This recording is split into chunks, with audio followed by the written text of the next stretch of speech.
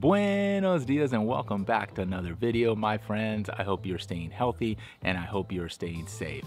It has been raining cats and dogs here, storming on and off for the last few days and more to come, and I couldn't be happier.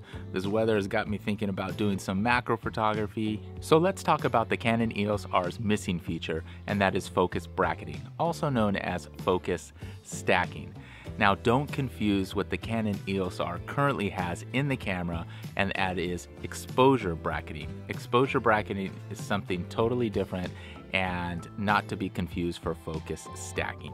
What I am talking about is the ability for your camera to automatically and incrementally take images that are focused on thin segments of a subject. So think of it like a printer that creates lines of text or color, one segment at a time, onto a piece of paper.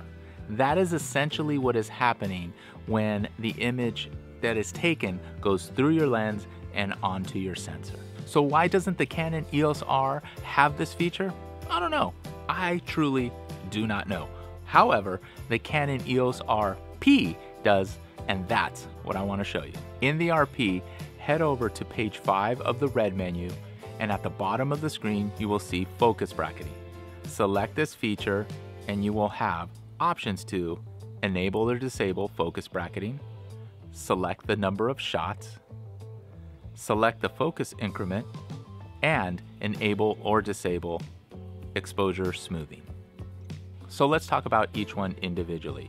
The first one is simple. Focus bracketing, either it's disabled or it's enabled. So in order to use this feature in the RP, you're going to want to enable it. So now let's talk about the number of shots. You can select anywhere from 2 to 999 images to be taken on the Canon EOS RP for this mode.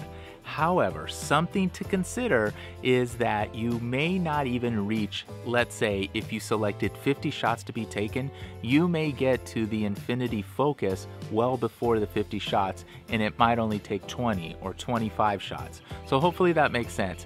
Just because you choose a certain number, it might not actually take that many shots to get to your actual infinity focus. Up next is focus increment.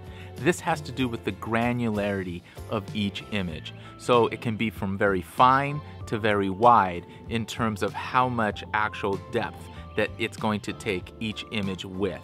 So understand that there's no perfect number, only fine to wide. So if you want a wider shot of each image or segment, it will also have to be in combination with the aperture. So aperture tells us how much actual light is going to come into the sensor, and that in conjunction with focus increment is going to allow us to see if we're going to choose fine or we're going to choose wide or somewhere in between the 1 to 10 value, and that's what you're going to be selecting. So it's not a perfect science.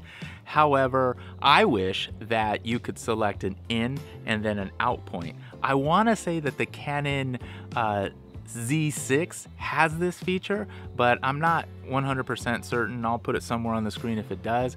But nonetheless, the Canon EOS RP just allows you to choose from 1 to 10 in terms of fine to wide, as mentioned earlier. So you'll have to play with that a little bit. So lastly, let's talk about exposure smoothing.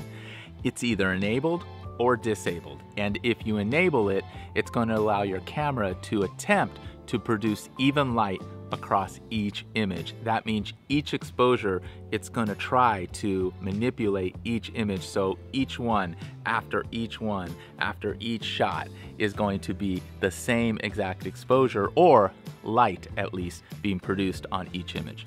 Hopefully that made sense. Now that you have all your images taken, you're going to want to stack or blend them in a photo editing software like Lightroom, Photoshop, or you might even want to try Canon's free DPP software. But once you have it in there and get them all blended, you are all done and you will have a really nice, finely focused image, or at least a section of the image in there.